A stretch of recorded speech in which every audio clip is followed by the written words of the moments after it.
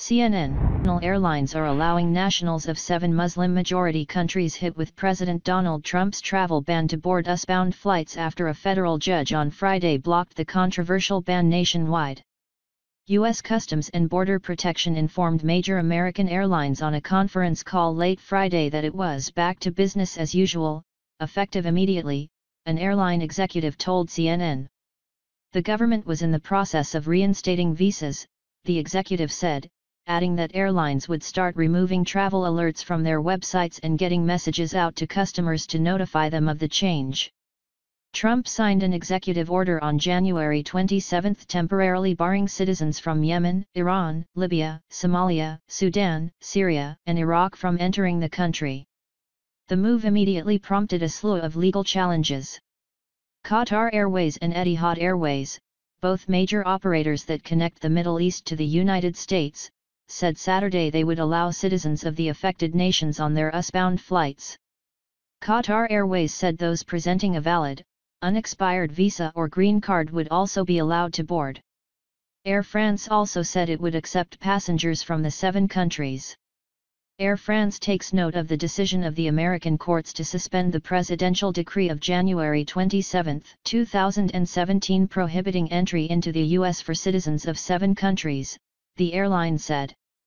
Consequently, and subject to satisfying the conditions of entry into the United States, as from today Air France will accept passengers from the countries concerned on its flights to the U.S.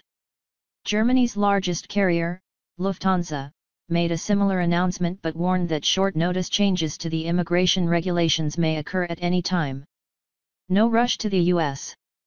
The travel ban has caused confusion in many countries, raising questions of whether people with dual nationality would still be barred from entering the country.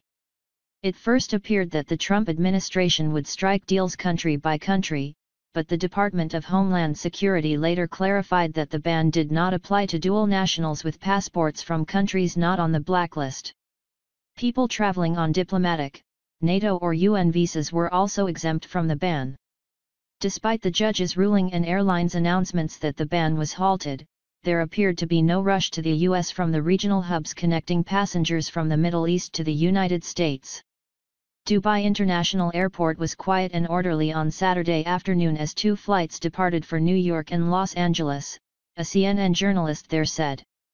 Istanbul's Ataturk Airport also was calm, as flights departed as usual to Los Angeles, San Francisco, Atlanta, New York, Boston, and Miami.